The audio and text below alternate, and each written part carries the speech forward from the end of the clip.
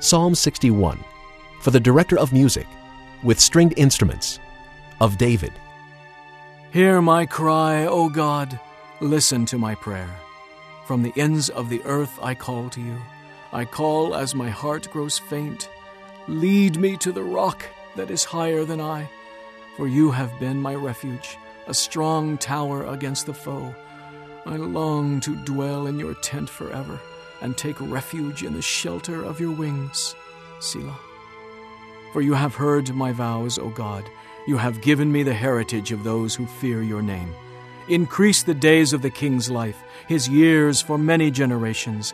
May he be enthroned in God's presence forever. Appoint your love and faithfulness to protect him.